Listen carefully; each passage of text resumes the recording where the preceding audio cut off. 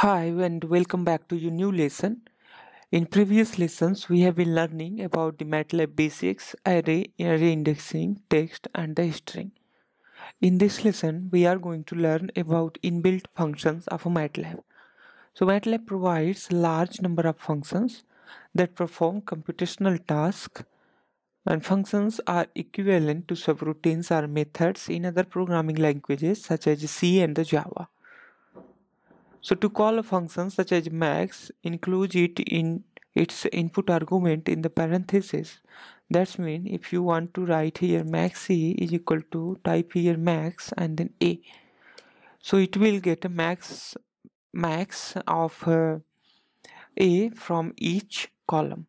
So if you print a here, so you can see here maximum of first column is 7 and second column is 8 and third column is 9. So it will print the maximum of all column. So in the similar way, if you can print here the max t is equal to the max of t, then it will print maximum of all the column. So in the first column, if you see, the maximum is 24, in the second column maximum is 23, and in the third column maximum is 22, and in the fourth column maximum is 21, and the last column its maximum is 25. So it will get the maximum of all the column, all individual columns, and it will print that maximum here. In the similar way, we can print a minimum. So let's type here mean t is equal to mean and then t. Okay, so it will get the minimum of each column, and in the similar way we can get the average. Okay, so type here avg t is equal to avg, and now it will get the average of the t of each column.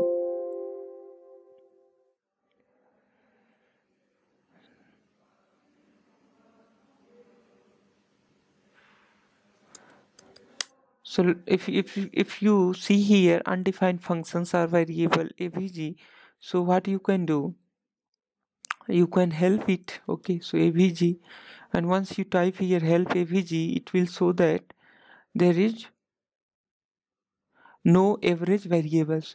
So that means there is no average variable, there is no average commands are available. In fact, it is mean, so it's not average, it's mean. So mean t is equal to mean, and then you can write here the t. So once you type here mean t, you will see here the mean of this column is 13.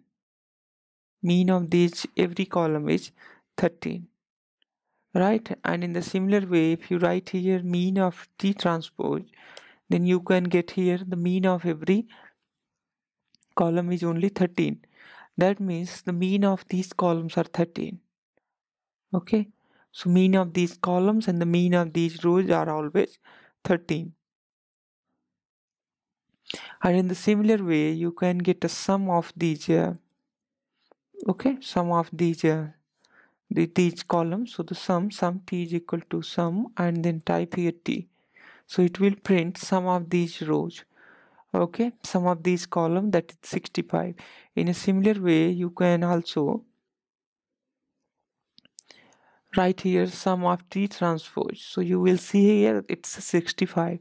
That's mean this t array, this t matrix, the sum of each row is 65 and the sum of each column is 65.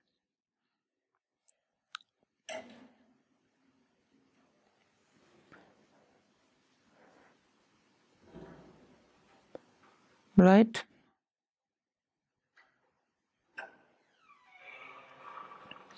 And suppose that if you want to get the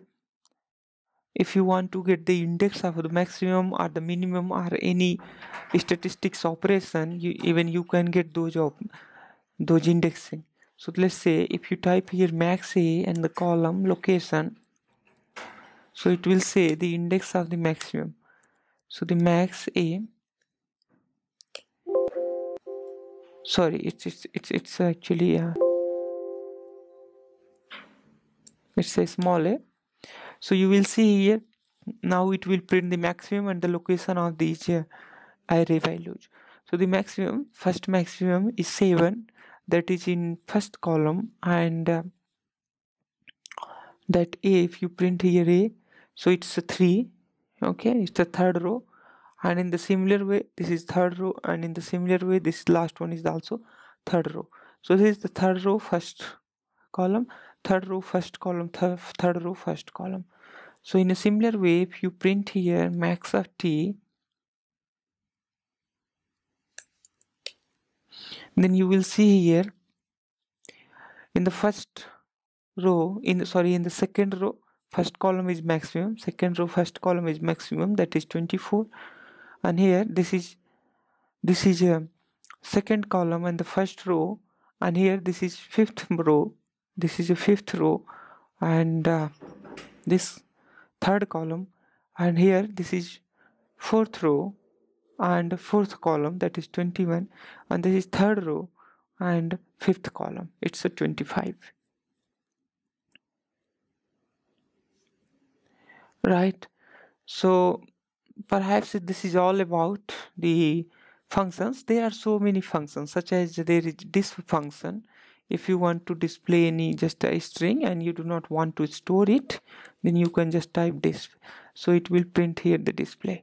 There are so many, even there is standard deviations, and so many. Suppose that if you take help of mean, it will print related to mean, okay, related to mean.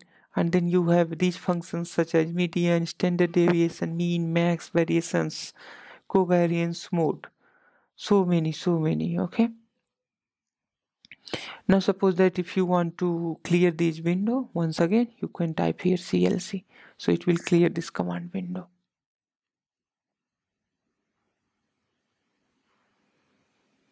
So this is all about Matlab inbuilt functions, and please do not forget to subscribe this channel. Thank you so much for watching. Bye bye, have a nice day.